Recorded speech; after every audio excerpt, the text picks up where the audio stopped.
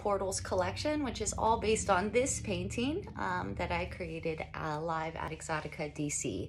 Portals is about actually walking through the doorway into new and different things. The series before this one was called Pathways, and it was about just self-sovereignty, recognizing the paths that we walk, being self-guided, or just even being self-aware of connecting the dots and how we got to where we were to where we are now, and what paths that we want to intentionally choose to walk going forward.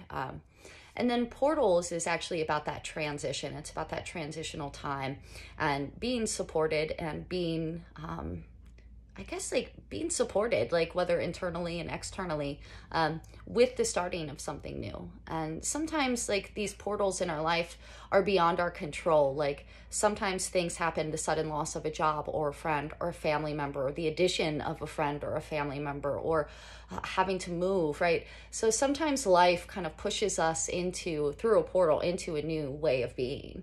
We don't have any choice. And then other times we can actually choose to see these portals and walk through them, intentionally. There are so many things that are happening beyond and out of our control, but there are so many things that are happening within our control.